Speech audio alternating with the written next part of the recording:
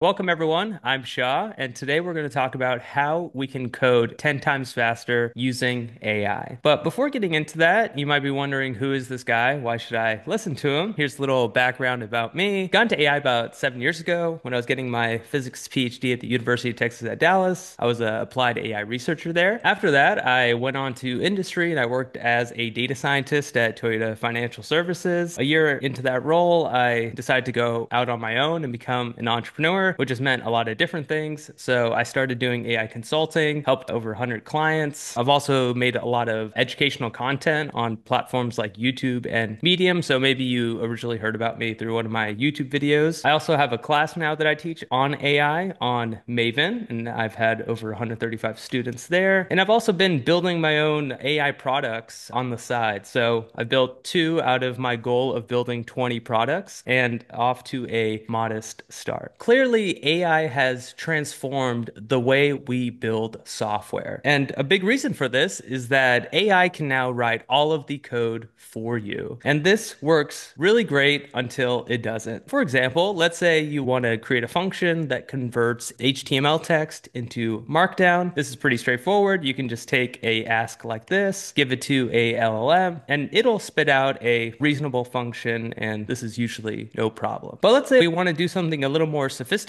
like build an entire app that converts HTML to Markdown. So if we take this ask, even though we just changed a few words, we give it to the LLM, and this is going to be a very different situation. The LLM is going to generate a lot of code, but now maybe we have no idea how this code is working. Every time we try to make a change or tweak the front end, the entire code base breaks and we're getting errors that we don't really understand. Or we end up spending hours debugging and refactoring code, which is actually longer than it would have taken us to just build the entire app from scratch. So even though AI can write all the code for us, it doesn't necessarily mean we're moving any faster. So where does this go wrong? AI is clearly a powerful tool in writing software, but how can we actually use it to move faster? The place where things typically go wrong is that people not only outsource the coding work to large language models, but they also outsource the thinking. For example, let's take that task from the previous slide of building an entire app that converts HTML to Markdown. This might sound like a reasonable thing to ask for, but if we go a little deeper, we'll realize that there's a lot missing from this ask. For example, what tech stack do you want to use? Do you want to use Python? Do you want to use JavaScript or like a web development tech stack? What features do you want it to have? Do you want it to take HTML as input? Do you want it to take URLs as input? What do you want the design or the user experience to look like? Is this going to be a web interface? Is this going to be an MCP server? Is this going to be a command line interface? Who is the end user? Who are you building this for? What's the use case? Is this for people to give context to LLMs? And on and on and on. This is often the root cause for when coding with AI goes sideways. Basically, it's when the specs are underspecified or the developer doesn't really know what they want and how they want it built. And so if we boil it down, what AI coding is actually about is not necessarily vibe coding and not really paying very much attention to the development process, but really it's this active process of thinking through what it is you're actually trying to build and clearly defining what you want to the large language model. But of course, this isn't actually enough because even if you have an amazing plan, no plan is ever perfect. So even if you have a spec sheet that gets 95% of the app right or 99% of the app right, there's always going to be unexpected errors or things you didn't realize at the outset of building the project. You also need to be able to understand how the code actually works so you can refine your requests and the specs that you're sending to the large language model. What effective AI coding really looks like is closing the gap between what you're thinking and how the LLM is thinking. And so the extreme case here is kind of like plugging yourself into the matrix. And instead of learning Kung Fu, you have a deep understanding of how your code is actually working. Again, AI coding isn't about vibe coding, even though that can be really fun. It's really this active process of being plugged into your software system and this harmony, this synergy between you and the LLM. So what does this look like in practice? To make this a bit more tactical, I'm going to walk through 5 helpful tips for effective AI coding. So we'll talk about deploying LLMs in your code base, writing clear specs, providing documentation, iterating on plans, not code, and then committing little and often. often. First tip is to deploy LLMs into your code base. This is really like the 0th tip. So if you're not already doing this, I think this is the easiest way to speed up your development time with large language models. And the reason this is a good idea is because LLMs are only as good as the context you give them. And when it comes to coding tasks, the best context is the code base itself. So if you're not using LLMs in your code base, you might be doing something like this, where you're going to ChatGPT and you're just making asks like, how do I create a download button with fast HTML? If you've been coding for a while, this is how, at least how I did a lot of coding when I was first learning. When I didn't know how to do something, I would just go to Google, search it up, and then go to like Stack Overflow or some similar forum to find like a snippet of code that I'm missing, and then integrating it into my code base myself. But now that LLMs can do a lot of this work for us, it's very helpful to have a AI-powered IDE like Cursor. And here, the LLM will have direct access to your entire repository. So you can cut out a lot of the friction in the code generation process and just ask it, add a download folder to this specific route in main.py. So this is just like an easy way to like 2x, 3x or more your coding time, so you're not copy pasting code from one application into another application. The second tactic is to write project level specifications. So basically telling the LLM what you want it to build and how. One way to do this, specifically in Claude Code, is by generating a claude.md file. This is something that gets generated automatically with Claude, but often it's helpful to take that 15 minutes or take that 30 minutes at the beginning of the project and think through the high-level specifications. What tech stack do you want to use? What do you want the file structure to be? What do you want the UI to look like? And not only does this help give the LLM more guidance in what to build, but it also gives you that clarity of thought, a clear understanding of what you're actually trying to build. So this is helpful for not just the LLM, but also for you as a developer. The third tactic is to provide documentation. This is going to help the LLM avoid mistakes when using some new library or obscure libraries. For example, if your training cutoff for the LLM was 6 months ago, but you want to use the latest version of some UI library, then it's helpful to give it the updated documentation. Otherwise, the LLM wouldn't know it. Or if you're working with some obscure hardware SDK, like you have some sensor that you're trying to get data off of, and it has some documentation on how their SDK works, the LLM's probably not going to know anything about that. So giving the LLM that SDK is very advantageous. So there are actually a few ways we can do this. The simplest and most flexible is to just create these text files, like a llm.txt file, or even just raw PDFs, and putting it in a folder in your code base so that the coding agent can access it. So whether you're using like Claude Code or Cursor, or if you want to upload these files to ChatGPT, just so the code that it generates is going to be a bit more helpful. But also there are going to be like application specific versions of this. So if you're using Cursor, they have the so-called Cursor rules, and they have these files called .mdc files that specifically help Cursor's coding agents access pieces of documentation. Or if you're using Claude Code, you can use a MCP server. There's this one from Context 7, which has access to hundreds, if not thousands, of updated documentation. So this is really helpful because you don't have to worry about curating the text files or the .mdc files yourself. You can just connect this MCP server to Claude Code or whatever coding agent that you want to use, and it's going to know how to fetch the context that it needs automatically. Fourth tactic is iterating on plans, not code. Not just in the context of project level specifications, but if you're trying to implement a specific feature or a specific function that's not trivial, that's going to take multiple steps to implement, it's much more efficient to have the LLM generate a plan and then read the plan and iterate on that instead of having it generate a bunch of code, reviewing the code and iterating on that. And that's just because it's a lot faster. If you're reviewing the code itself, the way this works is the code gets generated, you run the application, you have to see if the app is running or not, if there are any errors, if there are not any errors, even if there are not explicit errors, if the app actually looks or does what you want it to do. And then you need to go try to figure out why that's happening and maybe prompt the LLM like, hey, this isn't working, why isn't this working? And this is just a very time-consuming process. This might take you minutes or even more. But if you're talking about just reviewing plans, a lot of times you'll find mistakes or inconsistencies. Like 90% of the plan that Claude comes up with is perfect, but there's just like one step or like one part of a step that's a little off. And it's much easier to just give it feedback on that short plan as opposed to going through this whole process of running the code, reviewing the output, and then trying to debug and figure out what's going on. The reviewing plans usually takes on the order of seconds because you just read the plan and give it feedback, but actually running and reviewing code takes significantly longer. This is a callback to like the old adage, an ounce of prevention is worth a pound of treatment. And that's very much the essence of what's happening here as well. The final tactic is to commit little and often. Not only does this keep changes very focused, but it also keeps you engaged in the development process. Committing your code, this is in the context of GitHub, so you can do these Git commits and basically have a bunch of checkpoints of your code base. So this is great because you're preserving the working version of your app, and if anything breaks, you can easily just go back to a previous checkpoint and start over, which is something that isn't uncommon when building with large language models, especially if you go down a specific development path and you realize what you're doing is way too complicated, or the LLM just gets super confused and generates a bunch of unhelpful code. You can easily just go back to a previous commit and start over. But the second benefit is that it forces you to stay in the loop, stay plugged in to what is actually happening, because you have to write these commit messages. So this is a bit more subtle, but if you're writing good commits, then you're probably only going to be doing something one at a time. And the act of writing out and explaining something is a great way to solidify your understanding. So it's kind of like this implicit benefit in this process. I do want to share this example repo putting these tactics into practice. So I made this app in maybe a couple of hours that converts HTML to Markdown. Open up the GitHub here. Then we can just take a quick look at what's going on here. So the first thing is I have this claude.md file. The way I generated this is I had like a 20-minute conversation with ChatGPT in voice mode and basically had it help me clarify what I actually wanted to build. Did I want to build this app idea or another app idea? Did I want to make it a web interface? Did I want to make it an MCP server? What tech stack made sense? Actually, I can show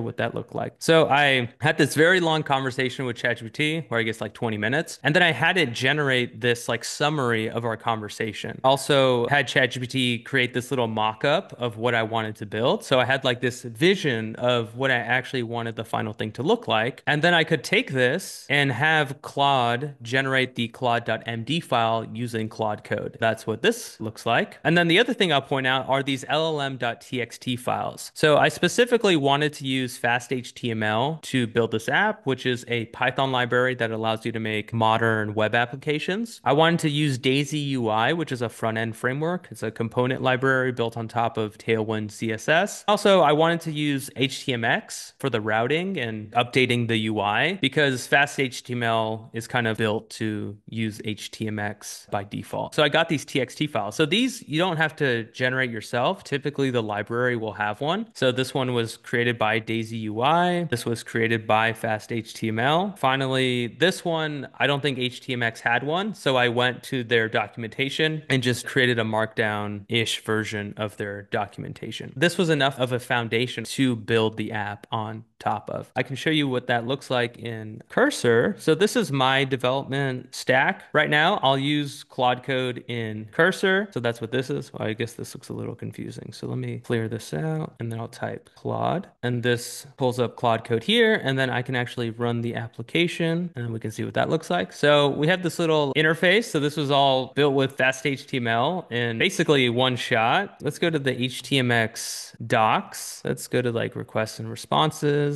I'll copy this and then I'll paste this and then do extract. And then we have this little UI and it's not like super trivial. We have this copy button. We have this download button to download the .md file. And it's just grabbing the requests and responses section. It's not pulling the entire URL. So it's a somewhat sophisticated application. Let's go on to the Q&A. But before we do that, I'll just call out the AI Builders Bootcamp. This is a 6-week cohort on AI. We have weekly sessions, pre-recorded modules, and a flipped classroom setup. We have example projects you can repurpose. You get direct feedback from me on whatever you're trying to build, whether it's a small project or a big application. There's a private community and then guest lectures from past alumni. And really, I made this course for founders, tech consultants, technical PMs, anyone who's trying to build with AI, whether it's a application, a product, or just projects. Being part of this lightning lesson, you can get a 20% discount on the program using using Lightning 20 at checkout. And also you can use Klarna if you want to do installment plans. Okay, so that's basically it. I'll go